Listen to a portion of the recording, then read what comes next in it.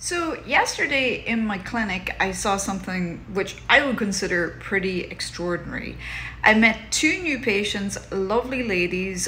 One was seeking a minimally invasive thigh lift and the other an elbow lift. And both of these ladies were in their late 50s, both at the BMI of 18, so actually technically underweight, and both were actively taking tirzepatide, which is one of the GLP-1 agonists, one of the Ozempics, Wegovy, Mounjaro type drugs. And this is extraordinary to me because these ladies are being prescribed these medicines, which are typically indicated, initially they were indicated for type 2 diabetes or folks who have a BMI of greater than 30 or maybe 27 with the metabolic syndrome. But there is new evidence and a new school of thought that maybe GLP-1 agonists are good for you.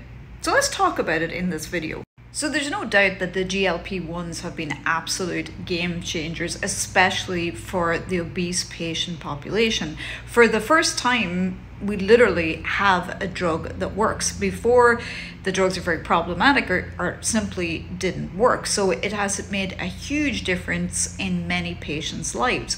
But what about those patients that are almost treating it like a supplement? We're hearing about microdosing GLP-1 agonists are coming on and off them. And we're seeing some emerging evidence that GLP-1 agonists can reduce inflammation in the body. There's long been an association with aging and inflammation. We actually call it inflammaging, is a term that's used. And we see some of these inflammation markers like CRP, for example, can be decreased by taking GLP-1 agonists.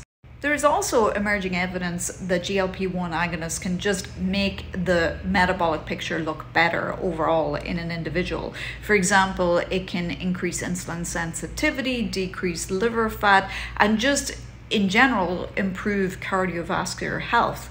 There's also some exciting new studies showing that it may help in a preventative way for neurodegenerative diseases such as Alzheimer's or Parkinson's.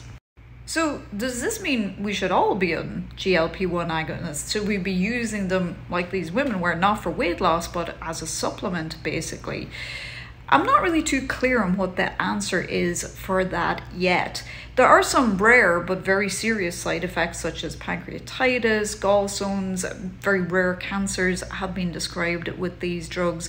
There's other issues, ethical concerns, such as access to these drugs. We did have a time when the diabetics weren't able to access these drugs because of a supply problem, because just so many people were on them, as well as the cost of going on these drugs long term.